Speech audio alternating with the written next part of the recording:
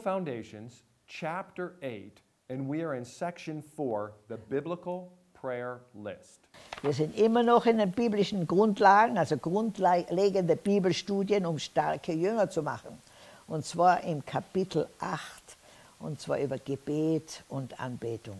This section is meant to show us the kind of things that we should pray for using biblical examples, biblical guidance. Und das ist jetzt Abschnitt 4.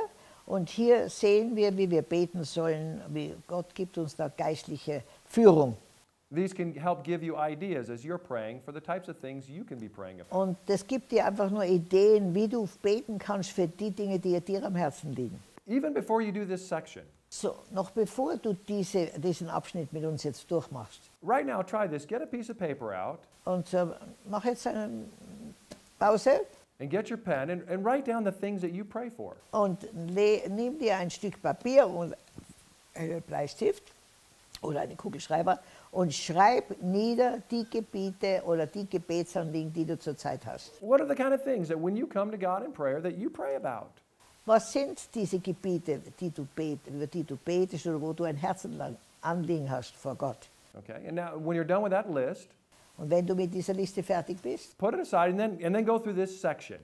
Und dann leg diese Liste beiseite und mach mit uns diesen 4. Abschnitt. And let's look at the kind of things that are being prayed for in the Bible. Und das, was wir jetzt lesen, das sind jetzt dann diese Herzensanliegen, für die sie in der Bibel gebetet haben. And then compare the two lists. Und dann vergleich diese 2 Listen. And maybe you'll learn that there are some additional things you should be praying about. Und dann vielleicht lernst du, da gibt es noch eine Erweiterung deines Gebetslebens, was du beten kannst. Maybe there are some things you never even thought to pray for. Und vielleicht findest du dann Dinge heraus, für die du noch nie gebetet hast. Let's look at our first question. It says, what was Paul's prayer for the disciples in Ephesus? Die erste Frage ist, was war das Gebet von Paulus für die Gläubigen in Ephesus? Ephesians chapter 1 verse 17. Und es ist jetzt Epheser 1,17.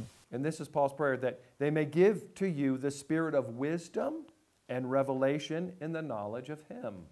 So he's praying for wisdom and revelation. Im 1,17 heißt es, euch zu danken, und ich gedenke euer meinen Gebeten, dass der Gott unseres Herrn Jesus Christus, der Vater der Herrlichkeit, euch gebe den Geist der Weisheit und Offenbarung. And then in verse 18, Ephesians 1:18, it says that the eyes of your understanding enlightened, that you may know what is the hope of his calling, what are the riches of the glory, of his glory. Und dann in Vers 18 heißt es, er erleuchtet die Augen eures Herzens, damit ihr wisst, was die Hoffnung seiner Berufung, was der Reichtum der Herrlichkeit seines Erbes in den Heiligen und was die überragende Größe seiner Kraft in uns, den Glaubenden, ist nach der Wirksamkeit der Macht seiner Stärke. Paul is praying that they may have understanding, that they may have knowledge. Paulus betet hier, dass sie Verständnis bekommen, Offenbarung. Now in Ephesians chapter 3 verse 16, he prays for them to be strengthened. Im Epheserbrief 3,16 lesen wir, dass sie gestärkt werden. That they would be strengthened with might through the Holy Spirit in the inner man. Er gebe euch nach dem Reichtum seiner Herrlichkeit mit Kraft gestärkt zu werden, durch seinen Geist an dem inneren Menschen. And then in verse 17 all the way to 19 he prays this. Und dann im Vers 17 und 18 betet er Folgendes. He says that Christ may dwell in your hearts and that you may be able to comprehend or to experience, to know the love of Christ, that you may be filled with the fullness of God. Ja, Epheser 3,17 heißt es, dass der Christus durch den Glauben in euren Herzen wohne und ihr in Liebe gewurzelt und gegründet seid, damit ihr imstande seid, mit allen Heiligen völlig zu erfassen, was die Breite und Länge und Höhe und Tiefe ist. So these are the types of things that Paul prays for the people in Ephesus. So, das sind die Schwerpunkte, für die Paulus betet für die Gläubigen in Ephesus. Wisdom, Weisheit, revelation, Offenbarung, understanding, Verstehen oder Erkenntnis, knowledge, ja, Erkenntnis, Wissen, to be strengthened, ermutigt zu werden, gestärkt zu werden.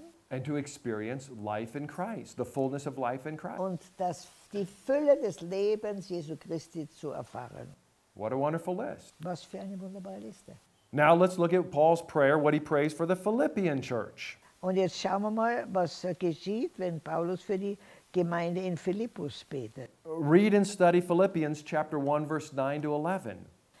Und jetzt in Philippians, In verse 9 he says that your love may abound still more and more in knowledge and discernment.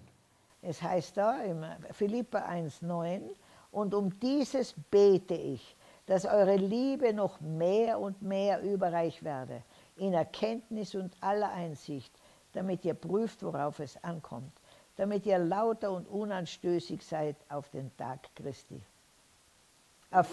Erfüllt mit der Frucht der Gerechtigkeit, die durch Jesus Christus gewirkt wird, zur Herrlichkeit und zum Lobpreis Gottes.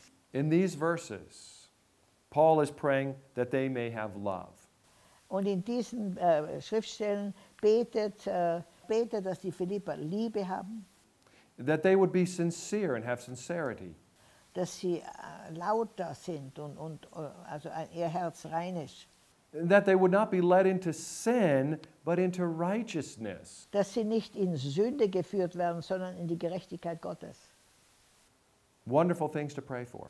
Das sind wunderbare Sachen, die wir beten. Now let's look at Paul's prayer for the Colossians. Und jetzt schauen wir uns noch an, wie wie das Gebet für die Kolosser lautet. Colossians chapter 1 verse 9, Paul says, to ask that you may be filled with the knowledge of his will in all wisdom and spiritual understanding.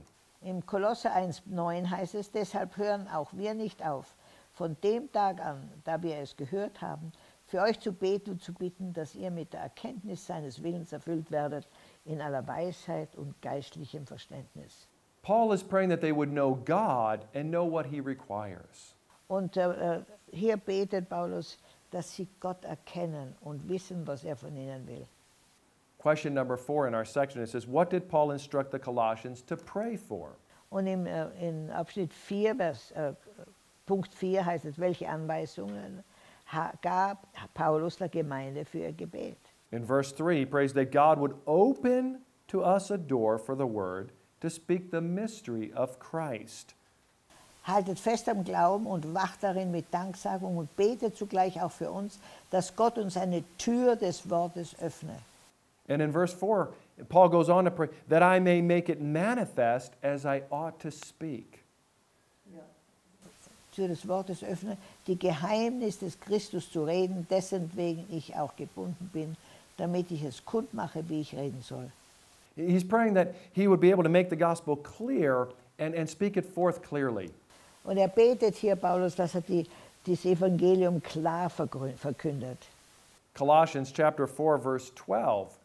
Und Kolosser 4, Vers 12 heißt es, We see that Epaphras was always laboring fervently for you in prayers, that you may stand perfect and complete in all the will of God. da lesen wir im Kolosser 4, 12, es grüßt euch Epaphras, der von euch ist ein Knecht Christi Jesu, der allezeit für euch ringt in den Gebeten, dass ihr vollkommen und völlig überzeugt in allem Willen Gottes dasteht.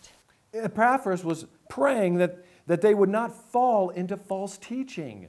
Und Epaphras hat hier gebetet, dass sie nicht in falsche Lehre verwickelt werden. That is such an important prayer request. Das ist ein sehr wichtiges Gebetsanliegen. Because there are so many false prophets and false teachers running around the world today.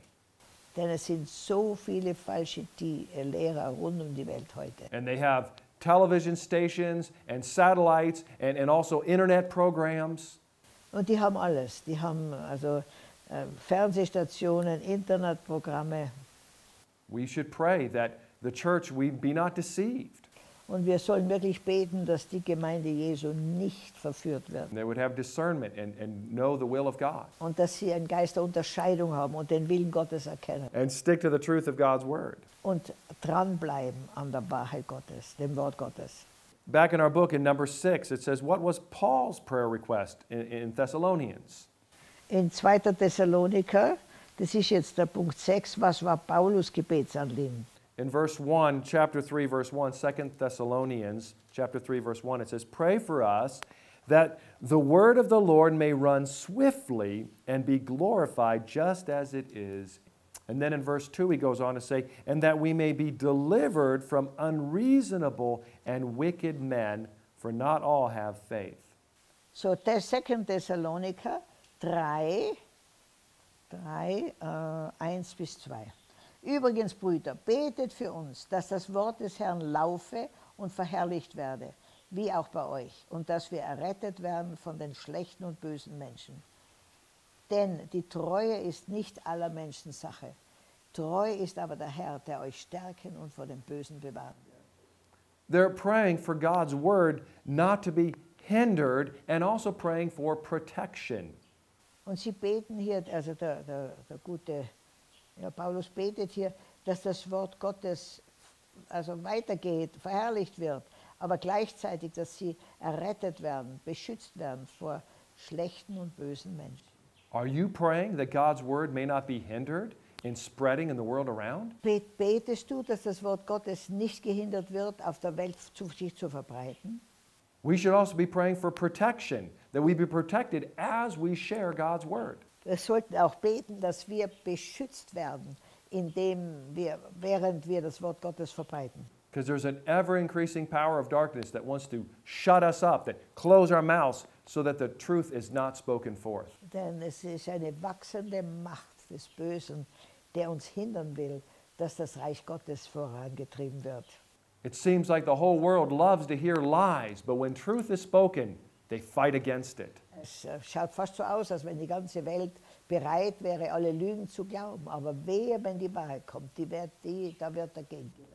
We need to pray that the truth go forth. Und wir müssen beten, dass die Wahrheit sich ausbreitet. That there'll be no more hindrances to the gospel being spread. Dass es gar keine Hindernisse mehr gibt, dass das Wort des Herrn laufen kann und verherrlicht wird. Let's look at Paul's prayer for Philemon in Philemon, verse 4 to 6. Or Philemon, verse 4 to 6. In verse 4 he says, I thank my God, making mention of you always in my prayers. And then verse 6 he says, that the sharing of your faith may become effective. Ja, also als Essenz, dass die Gemeinschaft seines Glaubens wirksam werde in der Erkenntnis alles Guten. He wants Philemon to be effective in sharing the gospel. Paulus schreibt hier, dass er möchte, dass die Verkündigung des Wortes Gottes sehr, sehr effektiv wird. Pray for us here at Vision for Africa. Betet für uns hier in Vision für Afrika. That we might be effective in preaching the gospel. Dass wir wirklich also große Entfaltung haben in der Verkündigung des Wortes. We need your prayers. Wir brauchen eure Gebete. We are sharing the gospel with the lost all over Uganda, and our plans are all over Africa. Wir beten und für unsere Jünger, die sind in ganz Uganda, wir beten, dass das Reich Gottes sich ausbreitet in einer Geschwindigkeit wie noch nie in ganz Uganda. Aber wir haben auch Gebetsstunden für ganz Afrika. Pray that the sharing of our faith with the children and with the people and everyone that we encounter will be effective.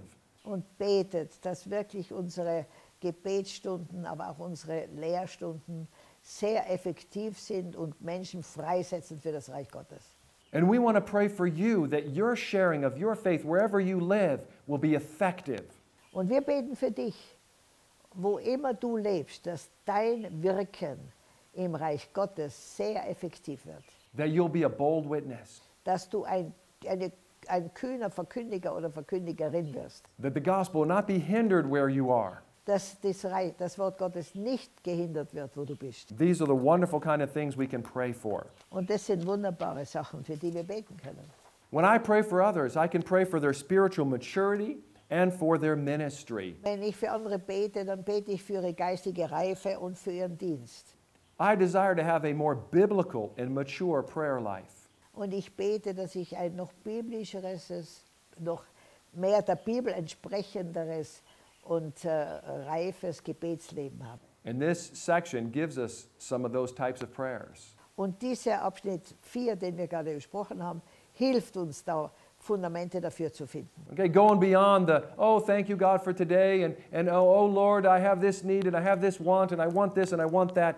Yes, those are prayers, but this section we've been talking about deeper prayers. Das Kapitel jetzt hat sich nämlich oder handelt sich um tiefere Gebete. Nicht nur, ich danke dir für das, für das, für das und ich bitte dich für das und das und das, sondern wir erreichen wirklich die Substanz, um das es geht. Freisetzung des Reiches Gottes. Move on into spiritual maturity in your prayer life. Um zu wachsen und durchzubrechen in eine geistliche Reife in unserem Gebetsleben.